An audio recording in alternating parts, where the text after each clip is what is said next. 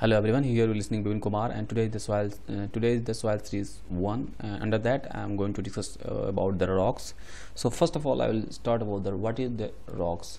Actually rock is the natural substance or a solid aggregate of one or more minerals or mineraloids that is called rocks, and the earth outer solid layer that is called lithosphere and is made up of rocks.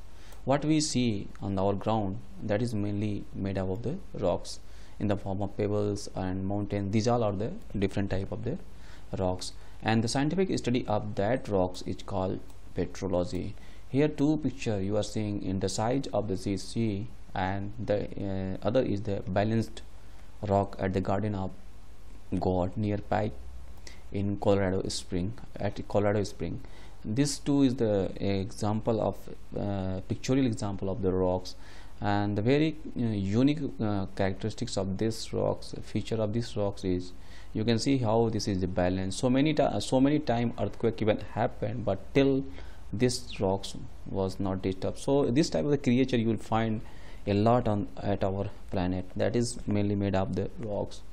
And if we go a little bit detail, 74.3% of earth crust rocks is your silica, and this is actually a compound of silicon and oxygen. So this was a little bit introduction about the rocks. Now I'm going to discuss about the types of the rocks. Actually the rocks is mainly three types: igneous, sedimentary and metamorphic rocks. So I'll start from the igneous rocks.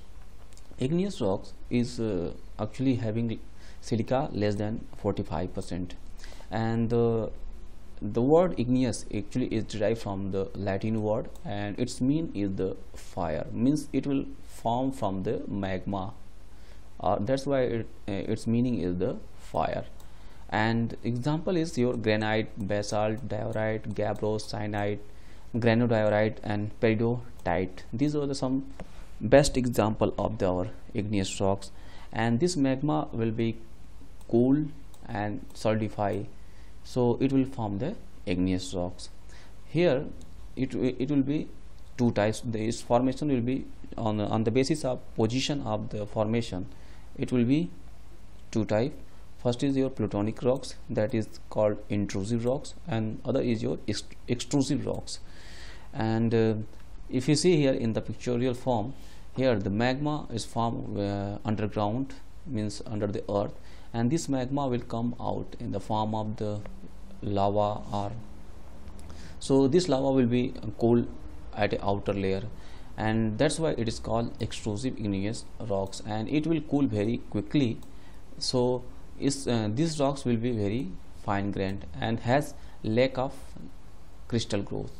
But those magma which will be cooled inside the earth, that will call your intrusive igneous rocks, and because of its cooling process take very long time, means it will cool very slowly. Because of that, these rocks will form very coarse grained. And if you see here the plutonic rocks, it will crystallize slowly within the earth crust, and large crystal will develop under the ground, and rocks that form is actually crystalline in nature. If you see the example is granite, diorite, syenite and gabbro.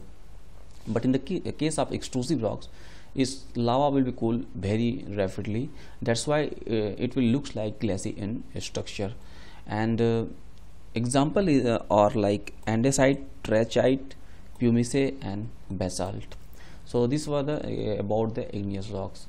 And one of the basic reaction will be happen, that is called your Bowman's series reaction. Actually what is this? This is the chemical abundance and the rate of cooling of the magma typically form a sequence that is known as your Bowman reaction series. And if you see in India, the area which are covered by the igneous rocks is this. Actually here you can see here the Deccan Plateau. This is mainly made up of the igneous rocks. It is covering your whole Maharashtra, MP, some part of the MP and some extent UP. These are actually made up of the lava. So this is some best example in India. So again I'm moving toward the next points of these igneous rocks. Actually, if you see the our whole earth crust, the about 64% of the earth crust by the volume is actually igneous rocks, and of that 66% are basalt and gabbro, and that is made up of the 16% are granite and 70% granodiorites or diorites. So this is the about the outer layer of the our crust. But if we talk about the oceanic crust, 99% of the oceanic earth crust is made of the basalt. Actually, it is an igneous rock of mafic composition. So this was little bit about the igneous rocks. Now I am moving toward the sedimentary rocks. Actually, sedimentary rocks, how it will form? Sedimentary rocks will be formed from the igneous rocks when it will be facing agent of denudation, and agent of denudation may be your water, wind, ice or gravity. When it will act on the igneous rocks, so when it will act on the igneous rocks, so weathering process will be start. So after that, sediments will deposit at a other place. So here you are saying that the weathered sediments will deposit here. So after deposition here, and it will accumulate and form cementation process will be happen. So this will form a sedimentary rock. So this is the one of the mechanism through which this sedimentary rocks form. Here I am going some detail about the sedimentary rocks. So when that sediments will come accumulate and cement, that will form your sedimentary rocks. And apart from that, there will be also organic growth in the water, and this is actually a sedimentation, and this will also form your sedimentary rocks. Other than that, organic particle detritus will be also accumulate, and that will form and will cement, and that will also form your sedimentary rocks. Fossil fuel exhibited from your mountain that will come at lower elevation by the water or wind or glacial movement, so that will also accumulate and cement, and that will form your sedimentary rocks. Here I am showing you the picture of this sedimentary rocks. Here you can see very visually, this is showing the picture of your sedimentary rocks.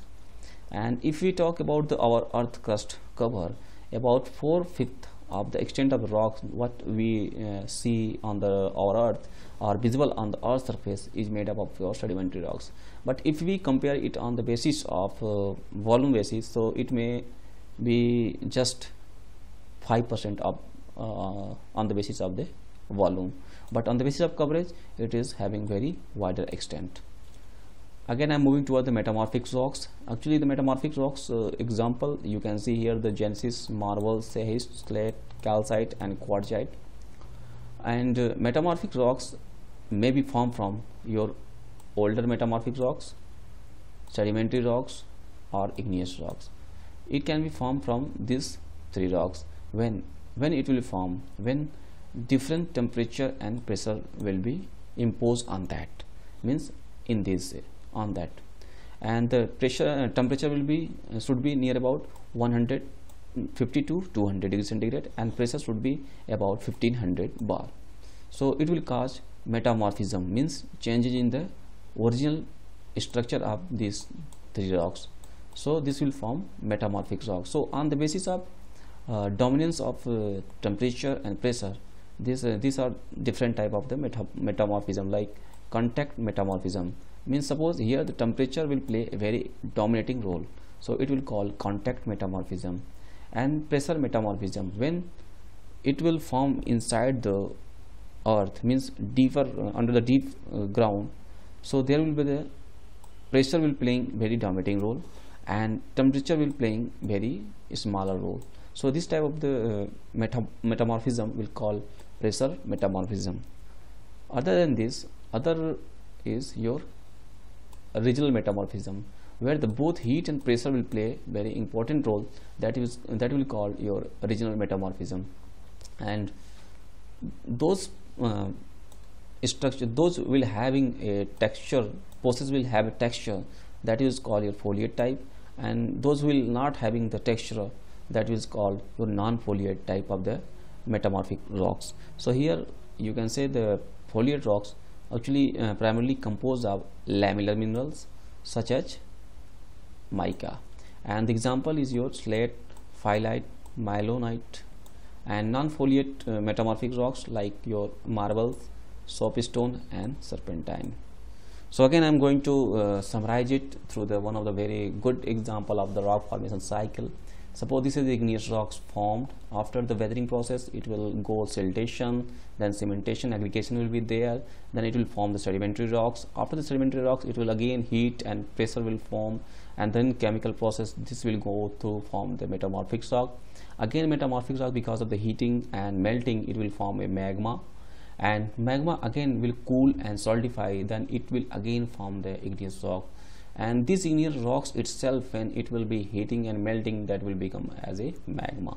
So this is actually this rock formation cycle. And beside that, the igneous rock directly can be go and convert into metamorphic rocks if the temperature and pressure will playing important role on that. And even weather material will also directly go and become a metamorphic rock. So these are some summary of the rock formation cycle. And I think you understand what is the rocks and what are the different types of the rocks and how rocks form. And if you understand and taken the interest, you can share it for the benefit of your friend too on your social site like Facebook and Twitter. And for more information regarding this and agriculture update, you can also like my Facebook page, Dr. Bipin Kumar, and you can also follow me on my Twitter, agrobipiniri. And in future, for more related video like this, you can subscribe here, Dr. Bipin Kumar. So I hope you enjoyed. Thank you for watching my video.